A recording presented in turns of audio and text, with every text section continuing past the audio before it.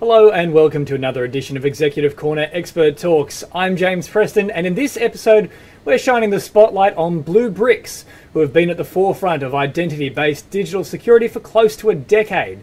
Vikram Sareen is the founder and CEO of Bluebricks, and he joins me live now on 𝐾𝐞 TV. Vikram, a very good afternoon to you. Very good afternoon. It's quite a rainy day today in Perth. How are you doing?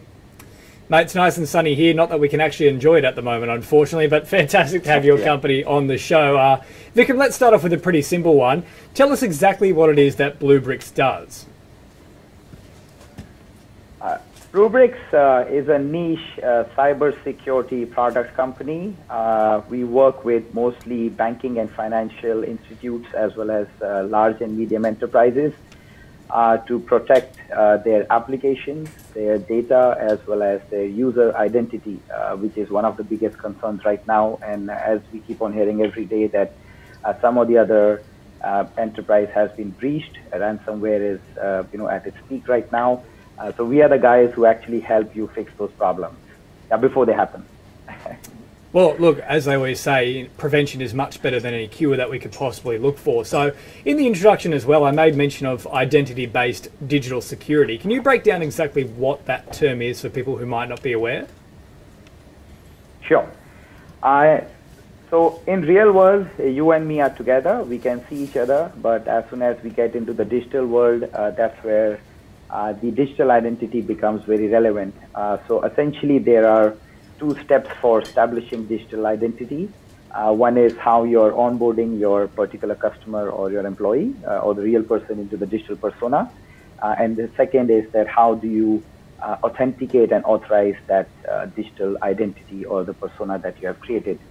So when I talk about the first part, which is the onboarding, that is where from your facial recognition to your identity card, which could be a passport or your driving license, liveliness test, all these kind of things become very relevant as a technology to ensure that a real person is being onboarded as a digital persona or identity. And then after that, you start the journey of how you give the security to them. So it could be your facial, it could be your push notification on your phone, it could be a specific one-time password that gets generated on your soft token or a hard token and things like that.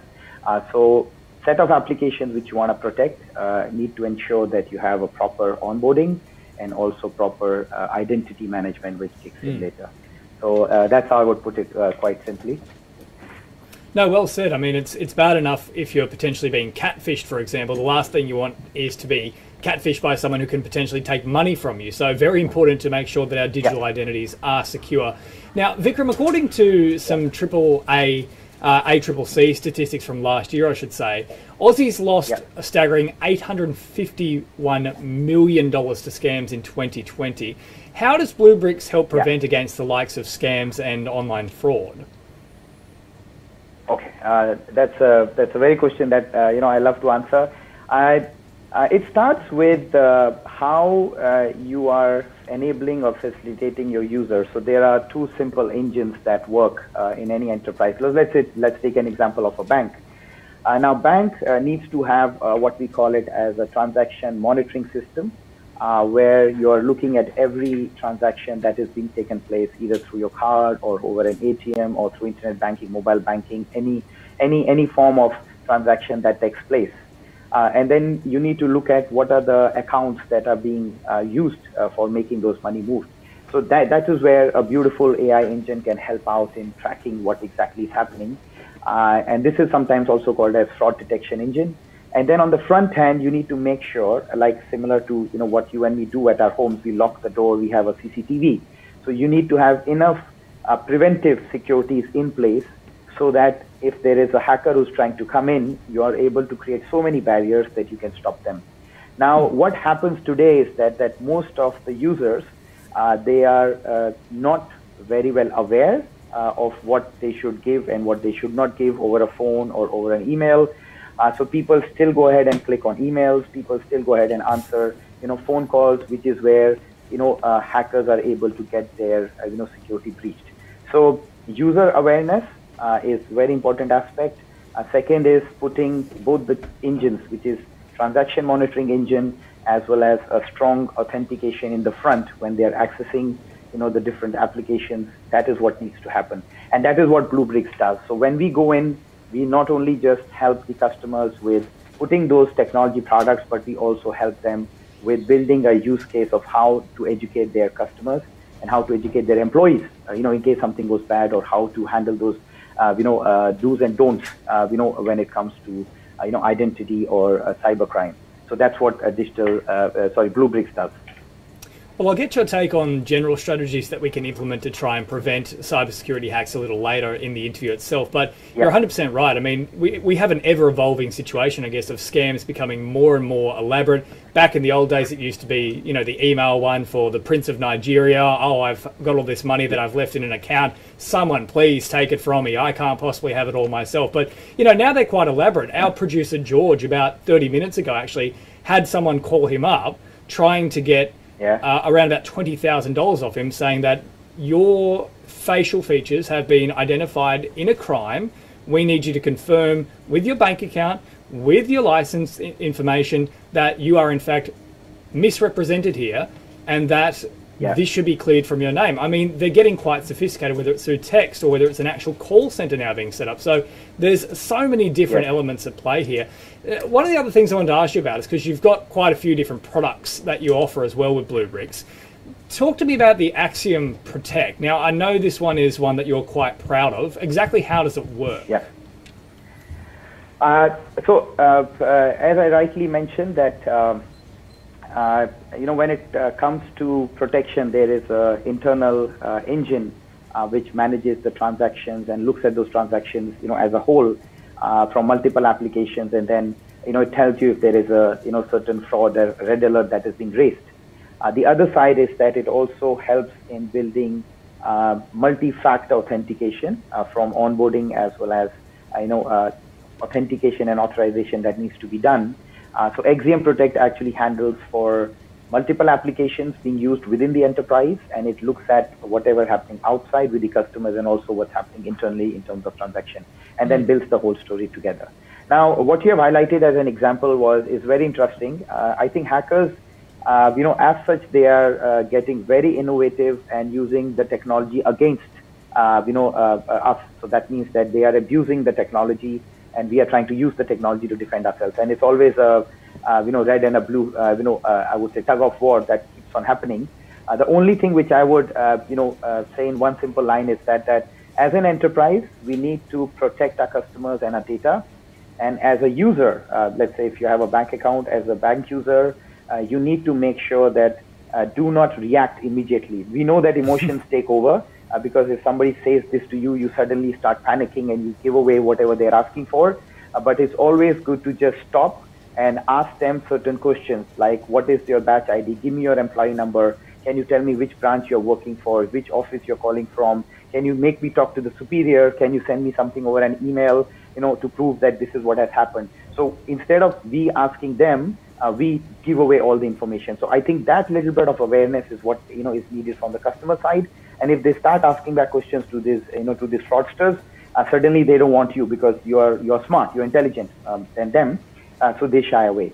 So that's the way I preach to everybody. My father is a 75-year-old, and he still gives away and writes everything on a piece of paper. So I keep on making more people aware that don't do that. Ask questions if you have a question or a call that comes to you. Yeah. I think you're 100% right, mate, especially when you consider that older generation. I mean, my grandmother, for example, has never even owned a microwave, so I can't even imagine how she would go with the internet or with the smartphone. So it can be a bit of a scary thing to navigate for a lot of people. Now, one of the things as well that we've seen, Vikram, in the last few years is that the fintech sector itself is just evolving and expanding at a rapid rate. So what do you see for the future of the sector, and what are some of the developing fintech cybersecurity trends of 2021 that have caught your eye? Yeah. If you look at global statistics, I think, firstly, not everybody in the world is bankable. And the banking itself is changing quite a bit. And I think fintechs have, or the neobanks, the new generation banks have challenged the old traditional banks. So it's put a lot of pressure on both the sides that who's actually going to do a better job. Now, this is very healthy from, from a I would say, competitive point of view, because now going to help neobanks as well as traditional banks to come out. And over there, if you see, especially in BFSI, banking and financial, there are a lot of service providers, banking software as a service, who have come out, marketplaces have come out, where it's becoming a little bit playing field. So now fintechs fundamentally look at features. So cyber security in fintech, because you're exchanging, as per our Law Privacy Act and all these kick in, so you need to make sure that the user data is very well protected, the privacy is very well respected. And that is where fintech needs to have that component of cyber security in place when they are onboarding customers, when they are storing the data, how they're building those applications and then rolling it out. So that is where I think there's a huge opportunity of growth. And on the other hand, when we talk about what are the trends that are happening right now, I think, talking about, cyber security as a whole, there's a huge innovation that is happening in how we look at segmenting customers, looking at the user behavior. So in cybersecurity, there's a concept called zero trust. That means don't trust anyone and then still build it ahead. So that is being kicked off. Fintechs are leveraging on cybersecurity to give better loans or micro loans. Like if you look at what happened with Afterpay, a big acquisition from Square, that was amazing. And again, it reflects that in Australia, the fintechs and cybersecurity is again going to have a huge boom, and cybersecurity is going to play a very good role over there. The sandbox, which RBA has kind of rolled out with a couple of banks, that's also an amazing step ahead. So it's bringing the whole ecosystem of finance into a level playing field, and everything is getting more connected. So personally, I'm very excited. I think it's a great opportunity to be an entrepreneur. It's a great opportunity to be in Australia and build amazing, awesome stuff. And I love it.